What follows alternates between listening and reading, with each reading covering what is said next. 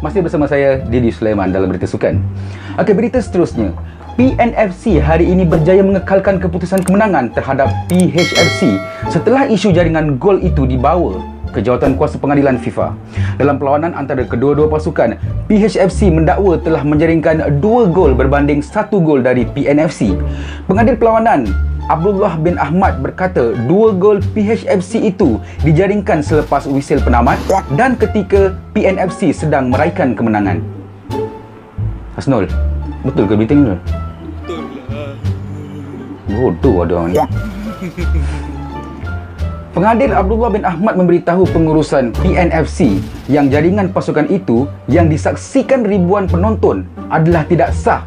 Lantas pengurusan PHFC melancarkan jelajah seluruh negara sebagai protes untuk menuntut kemenangan dari PN F.C.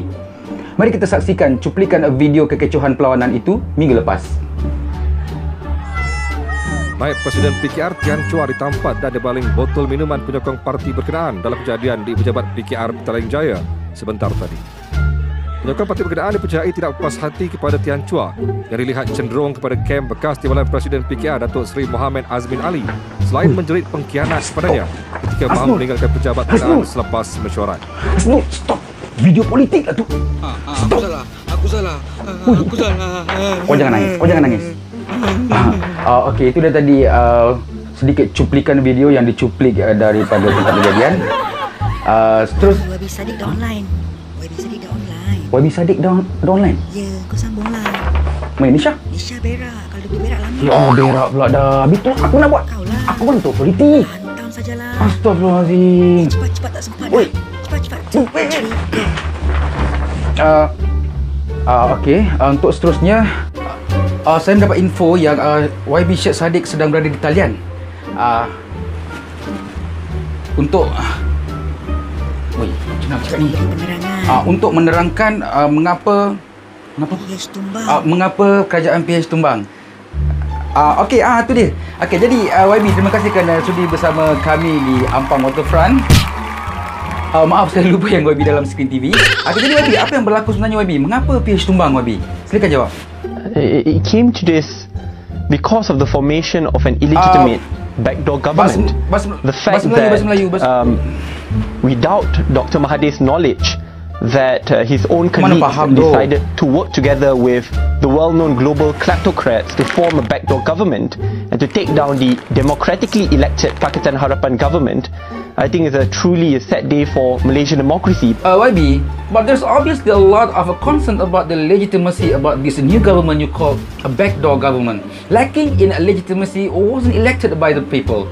The Guardian newspaper in the UK, for example, called King decision to name Tan Sri Muhyiddin Yassin as a Prime Minister a royal coup. Is that the description that you agree with?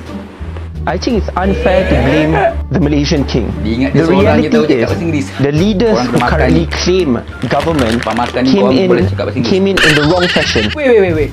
What do you mean a wrong fashion? You mean like this? Or like this? Or like this? Absolutely not. Okay, continue. Came in the wrong fashion, where they presented the wrong numbers to the Malaysian king. Wait. Sorry. Hello? Siapa lagi? Hah? Wak karto? Orang ini uang sejenisnya wak karto kan gini. Salah nomor. Yo. Sorry YB, it's the wrong number. What a coincidence. You are talking about the wrong number, suddenly a wrong guy called me. Oh my god. Continue.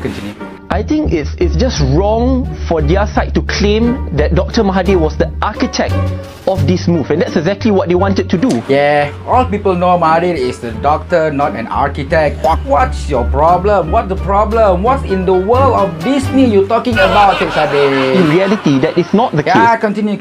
Up to you.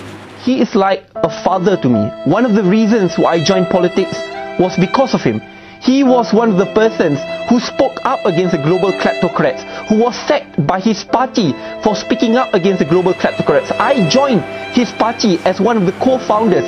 My mother was threatened. She was a teacher and she was threatened by the government then.